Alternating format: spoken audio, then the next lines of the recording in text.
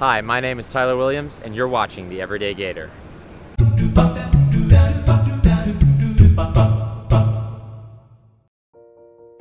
Things I'm thankful for.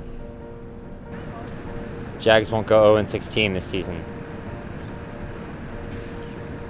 I'm so happy that I've only had one mental breakdown this semester. That's a new record.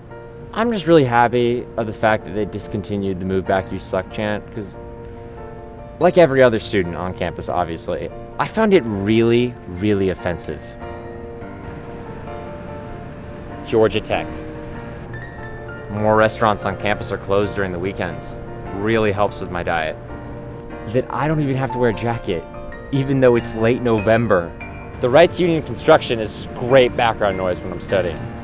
All those little bumps in the sidewalk on my way to class, they add this element of danger. It's awesome.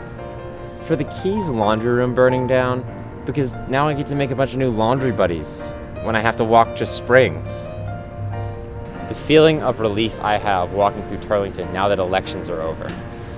That Will Greer bought those over-the-counter drugs instead of stealing them. Crab legs. Sorry. I don't know where that came from. That the Hub Chick-fil-A is closed on Saturdays. I mean, because let's be real, the Broward one is just way better. Vernon Hargrave's hair. All the people wearing their UF19 shirts. I mean, it's really helpful in making me figure out who's cool and who's not. The money down guys. Their majestic leaping inspires me to reach for the stars. That Moe's Monday seems to end at 3:30 now. All the parties I'm not invited to, I mean, it helps me from making bad decisions. Or having any fun. I'm thankful for the fact that I'm a Florida Gator and not a Florida State Seminole. Go Gators.